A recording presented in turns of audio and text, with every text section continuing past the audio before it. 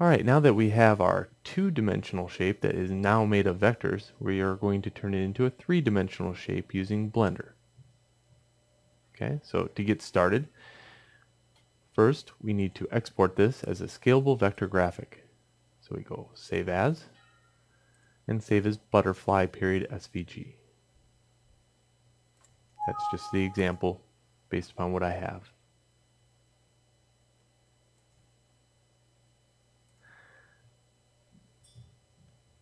Alright, now you should have Blender installed on your computer. You're going to look for this icon. If you're on a Mac or PC, it's the same icon. And what we need to do is install a keyboard shortcut configuration for it. Okay, so if you're watching any of my videos, I use the same keyboard configuration for all my videos. And because I teach Maya to students, I use this keyboard configuration. It just makes life easier for the student. They can focus on art and not the keyboard so much. Okay, it's easier to learn. To get started, there's a link just below this video. It's a PY. That's a Python script, and that Python script can be downloaded. And once it's downloaded, you can go to User Preferences, go to Input, and say Import Key Configuration. In this case, Welsh Keyboard PY, and then Import Key Configuration. Go to Maya Presets and Emulate Number Pad. Now, save these settings. You should probably have a cube in the center. I'm just going to put one in there just to show you the navigation, and we'll delete it out. So Alt left mouse should do this. Alt middle mouse should do this. And Alt right mouse should do this. If any one of those are missing, it's because you have a Mac mouse and the middle mouse needs to be turned on. So please see your instructor or your user manual for that. Okay, now hit delete and we can delete this shape. File, import, and we're going to import the SVG scalable vector graphic. Go to desktop, choose butterfly. Now it's there, it's just really tiny. So what we can do is click and drag, click R on the keyboard. Alternatively, you can also click this button right here. You want this white circle, you click on it, and you click and drag a few times, and you're going to find that you can now perceive a butterfly appear, because it's large enough to see it based upon the grid. Always grab the actual white though. Don't grab any of these or you'll accidentally scale these the wrong way. If you do that, no big deal. Control Z is undo. Command Z on a Mac.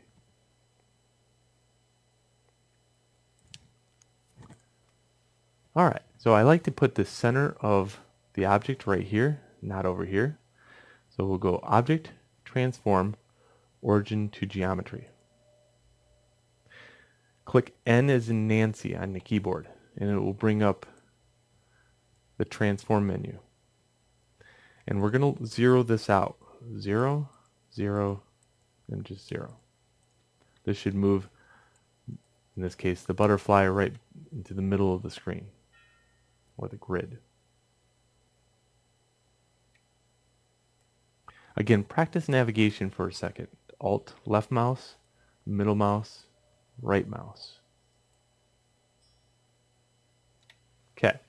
I'm going to add 2 more keyboard shortcuts to your menu here. Tab allows me to tab between object and edit mode. And Z allows me to translate between wireframe and solid. I don't like having this a black butterfly, okay? It makes it hard for you to understand what the polygons look like. So we're going to take this and go over to the material, and we're going to delete this material that is black. Now you have a white butterfly.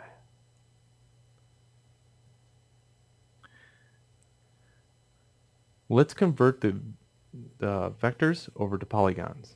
So object, convert, mesh from curve.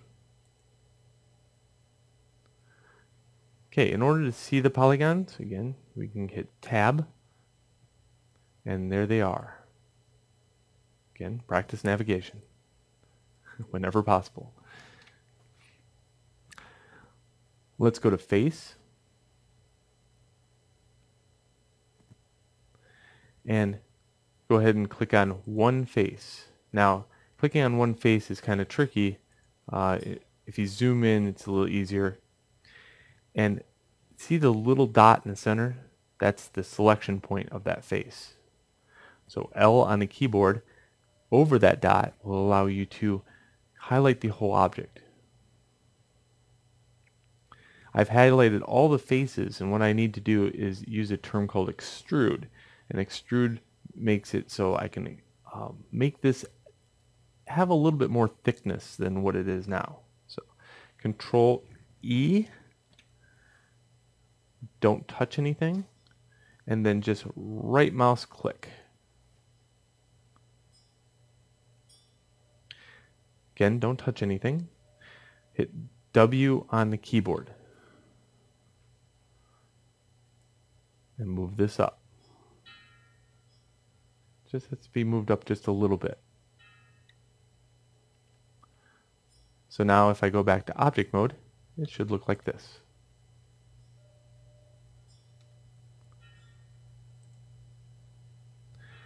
Alright, now it has dimensions, but the dimensions are they're in millimeters, which I use millimeters now for everything. See, the scale is insane. Scale is like 51,000. So let's go in here and zero out that scale. Let's go to Object, Apply, Rotation and Scale. Okay. We'll have to do that one more time, but I like to get it down to 1 at least. And right here the dimensions are 9 millimeters. So I recommend for your first print, probably somewhere in the upwards of 30 millimeters, just to get started, to understand things like fine lines and what that means in 3D print. And that's based upon your 3D printer, not mine. So everyone has a little bit more detail, some don't. But I would recommend probably 30. R on the keyboard, white, click and drag until this reaches 30 millimeters in any one direction. So in this case, X is my 30.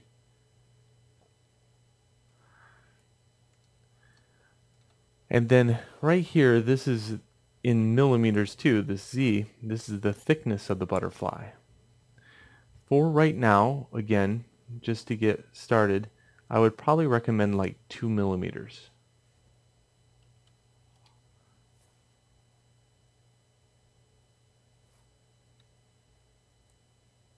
Okay, there we go.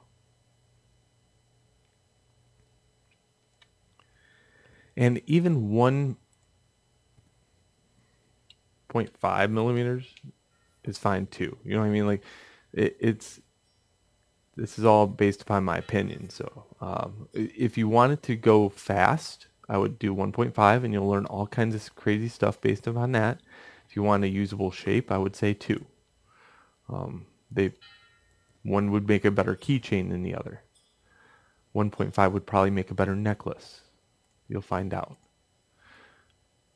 All right. So again, Object, Apply, Rotation and Scale. All right, now you're ready to export a still file. So File, Export, Still. And we're going to export that to the desktop.